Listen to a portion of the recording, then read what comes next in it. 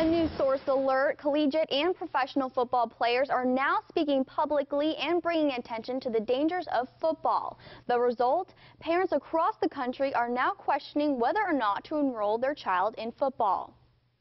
The big question is, when should kids start playing tackle football? And the easy answer is that nobody really knows. The nation's largest youth football program, Pop Warner, has seen almost a 10% decrease in registration in the last few years. The organization's chief medical officer named head injuries the #1 cause. Sports medical physician Michael Koester says normally we think of kids as bouncing back from injuries quicker.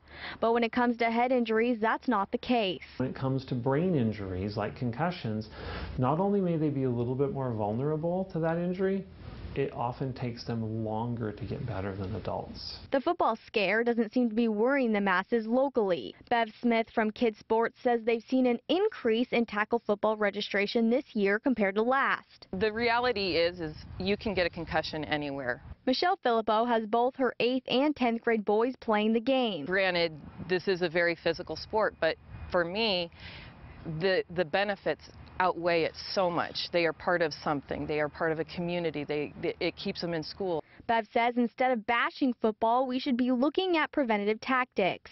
Watching a lot of children, their ability to change direction, to change speed is very compromised because they don't have physical education in schools to help them be athletically prepared. So maybe we try to provide them with programs that teach those fundamental movement and motor skills before we put them into pads and helmets. Dr. Koester says concussions normally last around 2 to 3 weeks. He says the main concern isn't with a child's first concussion, but when they've received a number of blows to the head.